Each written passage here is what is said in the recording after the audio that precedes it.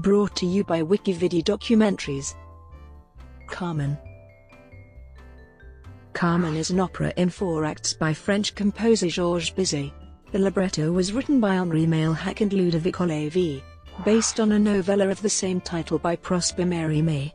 The opera was first performed at the Opéra-Comique in Paris on 3 March 1875, where its breaking of conventions shocked and scandalized its first audiences. Bizet died suddenly after the 33rd performance, unaware that the work would achieve international acclaim within the following 10 years. Carmen has since become one of the most popular and frequently performed operas in the classical canon. The Habanera, from Act 1 and the Toreador Song, from Act 2 are among the best known of all operatic arias. The opera is written in the genre of opera-comique with musical numbers separated by dialogue. It is set in southern Spain and tells the story of the downfall of Don José, a naive soldier who is seduced by the wiles of the fiery gypsy Carmen. José abandons his childhood sweetheart and deserts from his military duties, yet loses Carmen's love to the glamorous matador Camilo, after which José kills her in a jealous rage. The depictions of proletarian life, immorality, and lawlessness, and the tragic death of the main character on stage, broke new ground in French opera and were highly controversial. After the premiere, most reviews were critical, and the French public was generally indifferent. Carmen initially gained its reputation through a series of productions outside France, and was not revived in Paris until 1883. Thereafter, it rapidly acquired popularity at home and abroad. Later commentators have asserted that Carmen forms the bridge between the tradition of opera-comique and the realism, or verismo, that characterized late 19th century Italian opera. The music of Carmen has since been widely acclaimed for brilliance of melody, harmony, atmosphere, and orchestration, and for the skill with which Bizet musically represented the emotions and suffering of his characters. After the composer's death, the score is subject to significant amendment, including the introduction of recitative in place of the original dialogue. There is no standard edition of the opera, and different views exist as to what versions best express Bizet's intentions. The opera has been recorded many times since the first acoustical recording in 1908, and the story has been the subject of many screen and stage adaptations. Background. In the Paris of the 1860s, despite being a Prix de Rome laureate, Bizet struggled to get his stage works performed. The capital's 2 main state-funded opera houses, the Opéra and the Opéra-Comique, followed conservative repertoires that restricted opportunities for young native talent. Bizet's professional relationship with Léon Carvalho, manager of the independent Théâtre Lyrique company, enabled him to bring to the stage 2 full-scale operas, Les Pêcheurs de Perles and La Jolie Fille de Perth, but neither enjoyed much public success. When artistic life in Paris resumed after the Franco-Prussian War of 1870-71, Bizet found wider opportunities for the performance of his works. His one-act opera Jamilé opened at the Opéra-Comique in May 1872. Although this failed and was withdrawn after 11 performances, it led to a further commission from the theatre, this time for a full-length opera for which Henri Meilhac and Ludovic Halévy would provide the libretto. Halévy, who had written the text for Bizet's student opera Le Docteur Miracle, was a cousin of Bizet's wife, Geneviève. He and Meilhac had a solid reputation as the librettists of many of Jacques Offenbach's operettas. Bizet was delighted with the Opéra-Comique commission, and expressed to his friend Edmond Glabat his satisfaction in the absolute certainty of having found my path. The subject of the projected work was a matter of discussion between composer, librettists and the Opéra-Comique management. Adolphe de Louvain, on behalf of the theatre, made several suggestions that were politely rejected. It was Bizet who first proposed an adaptation of Prosper Mérimée's novella Carmen. Mérimée's story is a blend of travelogue and adventure yarn, possibly inspired by the writer's lengthy travels in Spain in 1830, and had originally been published in 1845 in the journal Revue des Deux Mondes. It may have been influenced in part by Alexander Pushkin's 1824 poem, The Gypsies, a work Mérimée had translated into French. It has also been suggested that the story was developed from an incident told to Mérimée by his friend the Countess Montijo. Bizet may first have encountered the story during his Rome sojourn of 1858-60. since his journals record Mérimée as one of the writers whose works he absorbed in those years. Act 1. A square, in Seville. On the right, a door to the tobacco factory. At the back, a bridge. On the left, a guardhouse. A group of soldiers relax in the square, waiting for the changing of the guard and commenting on the passers-by. Michaela appears, seeking José. Morales tells her that José is not yet on duty, and invites her to wait with them. She declines, saying she will return later. José arrives with the new guard, who is greeted and imitated by a crowd of urchins. As the factory bell rings, the cigarette girls emerge and exchange banter with young men in the crowd. Carmen enters and sings a provocative habanera on the untamable nature of love. The men plead with her to choose a lover, and after some teasing she throws a flower to Don José, who thus far has been ignoring her, but is now annoyed by her insolence. As the women go back to the factory, Michaela returns and gives José a letter and a kiss from his mother. He reads that his mother wants him to return home and marry Michaela, who retreats in shy embarrassment on learning this. Just as José declares that he is ready to heed his mother's wishes, the women stream from the factory in great agitation. Zuniga, the officer of the guard, learns that Carmen has attacked a woman with a knife. When challenged, Carmen answers with mocking defiance. Zuniga orders José to tie her hands while he prepares the prison warrant. Left alone with José, Carmen beguiles him with a seguidilla, in which she sings of a night of dancing and passion with her lover, whoever that may be, in Lila's Pastures tavern. Confused yet mesmerized, José agrees to free her hands. As she is led away, she pushes her escort to the ground and runs off laughing. José is arrested for dereliction of duty. Act 2. Lila's Pastures. In 2 months have passed. Carmen and her friends Frasquito and Mercedes are entertaining Zuniga and other officers in Pastures Inn. Carmen is delighted to learn of José's release from 2 months' detention. Outside, a chorus and procession announces the arrival of the Toreador Escamillo. Invited inside, he introduces himself with a Toreador Song, and sets his sights on Carmen, who brushes him aside. Lila's Pastia hustles the crowds and the soldiers away. When only Carmen, Frasquita, and Mercedes remain, the smugglers Danker and Remendado arrive and reveal their plans to dispose of some recently acquired contraband. Frasquita and Mercedes are keen to help them, but Carmen refuses, since she wishes to wait for José. After the smugglers leave, José arrives. Carmen treats him to a private exotic dance, but her song is joined by a distant bugle call from the barracks. When José says he must return to duty, she mocks him, and he answers by showing her the flower that she threw to him in the square. Unconvinced, Carmen demands he show his love by leaving with her. José refuses to desert, but as he prepares to depart, Zuniga enters looking for Carmen. He and José fight, and are separated by the returning smugglers, who restrain Zuniga. Having attacked a superior officer, José now has no choice but to join Carmen and the smugglers. Act 3. A wild spot in the mountains. Carmen and José enter with the smugglers and their booty. Carmen has now become bored with José, and tells him scornfully that he should go back to his mother. Frasquito and Mercedes amuse themselves by reading their fortunes from the cards. Carmen joins them and finds that the cards are foretelling her death, and José's. The women depart to suborn the customs officers who are watching the locality. José is placed on guard duty. Michaela enters with a guide, seeking José, and determined to rescue him from Carmen. On hearing a gunshot, she hides in fear. It is José, who is fired at an intruder who proves to be Escamillo. José's pleasure at meeting the bullfighter turns to anger when Escamillo declares his infatuation with Carmen. The pair fight, but are interrupted by the returning smugglers and girls. As Escamillo leaves, he invites everyone to his next bullfight in Seville. Michaela is discovered.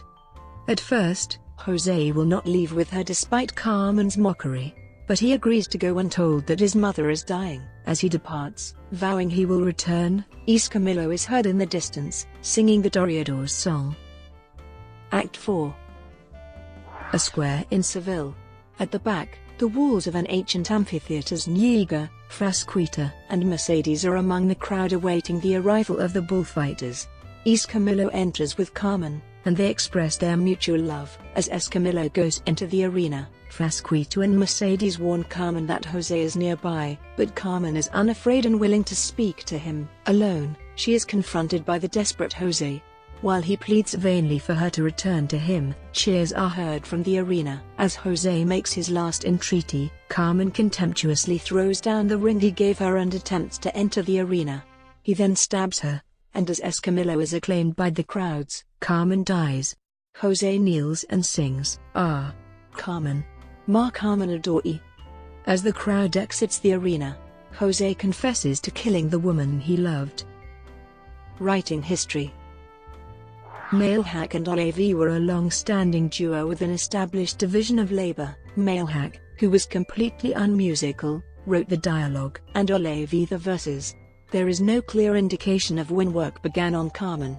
Bizet and the two librettists were all in Paris during 1873, and easily able to meet. Thus there is little written record or correspondence relating to the beginning of the collaboration. The libretto was prepared in accordance with the conventions of Opéra-Comique, with dialogue separating musical numbers. It deviates from Mérimées' novella in a number of significant respects. In the original, events are spread over a much longer period of time, and much of the main story is narrated by José from his prison cell, as he awaits execution for Carmen's murder. Michaela does not feature in Mérimées' version, and the Escamillo character is peripheral, a picador named Lucas who is only briefly Carmen's grand passion. Carmen has a husband called Garcia, whom José kills during a quarrel.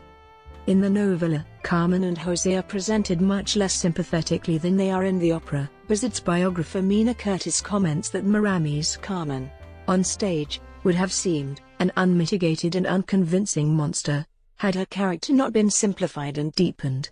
With rehearsals due to begin in October 1873, Bizet began composing in or around January of that year, and by the summer had completing the music for the first act and perhaps sketched more.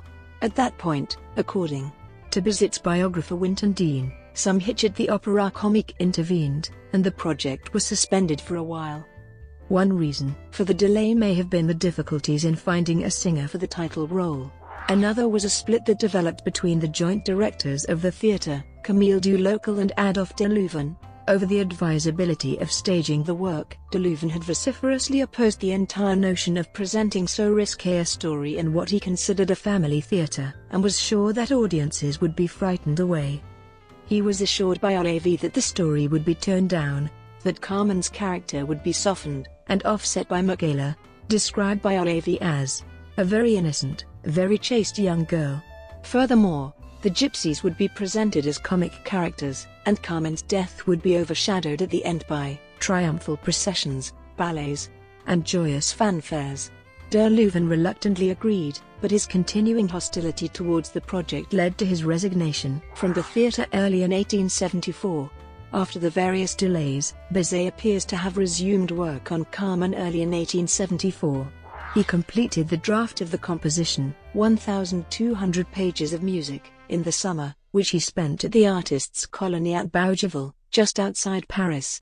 He was pleased with the result, informing a friend, "I have written a work that is all clarity and vivacity, full of color and melody." During the period of rehearsals, which began in October, Bizet repeatedly altered the music, sometimes at the request of the orchestra who found some of it impossible to perform, sometimes to meet the demands of individual singers, and otherwise in response to the demands of the theatre's management. The vocal score that Bizet published in March 1875 shows significant changes from the version of the score that he sold to the publishers, Chaudens, in January 1875. The conducting score used at the premiere differs from each of these documents. There is no definitive edition, and there are differences among musicologists about which version represents the composer's true intentions. Bizet also changed the libretto, reordering sequences and imposing his own verses where he felt that the librettists had strayed too far from the character of Mérimées' original. Among other changes, he provided new words for Carmen's Habanera, and rewrote the text of Carmen's solo in the Act 3 card scene. He also provided a new opening line for the Seguidilla in Act 1. Characterization. Most of the characters in Carmen, the soldiers, the smugglers, The gypsy women and the secondary leads Michaela and Escamillo are reasonably familiar types within the opera-comique tradition, although drawing them from proletarian life was unusual. The two principals, José and Carmen, lie outside the genre. While each is presented quite differently, from Mérimées' portrayals of a murderous brigand and a treacherous, amoral schemer, even in their relatively sanitized forms neither corresponds to the norms of opera-comique. They are more akin to the verismo style that would find fuller expression in the works of Puccini. Dean considers that José is the central figure of the opera. It is his fate rather than Carmen's that interests us. The music characterizes his gradual decline, act by act, from honest soldier to deserter, vagabond and finally murderer. In Act 1 he is a simple countryman aligned musically with Michaela. In Act 2 he evinces a greater toughness, the result of his experiences as a prisoner, but it is clear that by the end of the act his infatuation with Carmen has driven his emotions beyond control. Dean describes him in Act 3 as a trapped animal who refuses to leave his cage even when the door is opened for him, ravaged by a mix of conscience, jealousy and despair. In the final act his music assumes a grimness and purposefulness that reflects his new fatalism. He will make one more appeal. If Carmen refuses, he knows what to do. Carmen herself, says Dean, is a new type of operatic heroine representing a new kind of love, not the innocent kind associated with the spotless soprano school, but something altogether more vital and dangerous. Her capriciousness, fearlessness and love of freedom are all musically represented. She is redeemed from any suspicion of vulgarity by her qualities of courage and fatalism so vividly realized in the music. Curtis suggests that Carmen's character, spiritually and musically, may be a realization of the composer's own unconscious longing for a freedom denied to him by his stifling marriage. Harold C. Schoenberg likens Carmen to a female Don Giovanni. She would rather die than be false to herself. The dramatic personality of the character, and the range of moods she is required to express, call for exceptional acting and singing talents. This has deterred some of opera's most distinguished exponents. Maria Callas, though she recorded the part, never performed it on stage. The musicologist Hugh MacDonald observes that French opera never produced another femme as fatale as Carmen, though she may have influenced some of Massenet's heroines. MacDonald suggests that outside the French repertoire, Richard Strauss's Salome and Alban Berg's Lulu may be seen as distant degenerate descendants of Bizet's Temptress. Bizet was reportedly contemptuous of the music that he wrote for Escamillo. "Well, they asked for ordure, and they've got it," he is said to have remarked about the Toreador Song, but, as Dean comments, the triteness lies in the character, not in the music. Michaela's music has been criticized for its Gounodesque elements, although Dean maintains that her music has greater vitality than that of any of Gounod's own heroines. Assembling the cast. The search for a singer-actress to play Carmen began in the summer of 1873. Press speculation favored Sulma Bouffard, who was perhaps the librettist's preferred choice.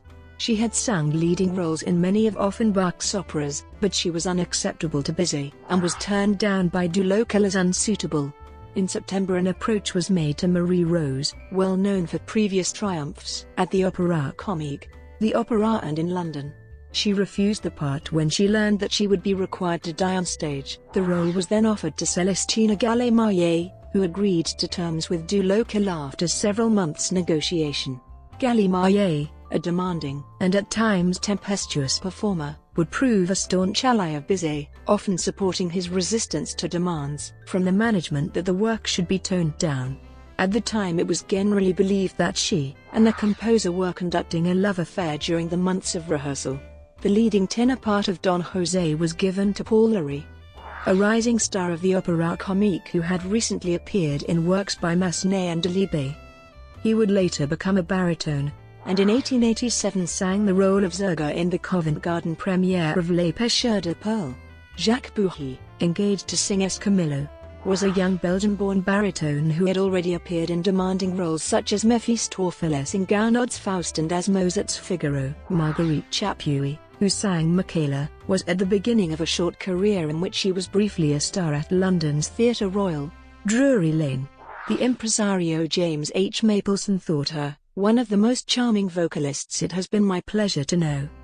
However, she married and left the stage altogether in 1876, refusing Mapleton's considerable cash inducements to return. Brought to you by WikiVidi Documentaries. Would you like